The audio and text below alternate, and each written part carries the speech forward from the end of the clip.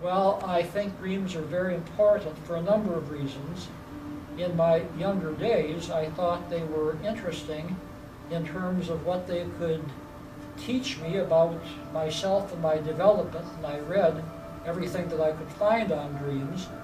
And of course, in those days, it was the psychoanalytic interpretation that was getting the most attention from Freudian points of view. And then as I began to find out about the research going on starting about 1950, the laboratory research, I became interested in what dreams could teach about the brain and about the development of the human nervous system during sleep.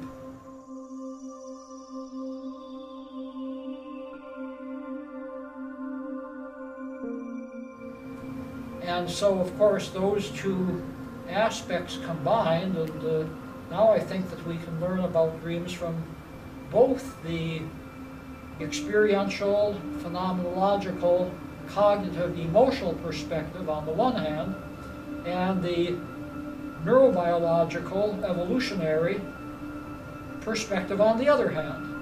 And the two are multidimensional, they go hand in hand together.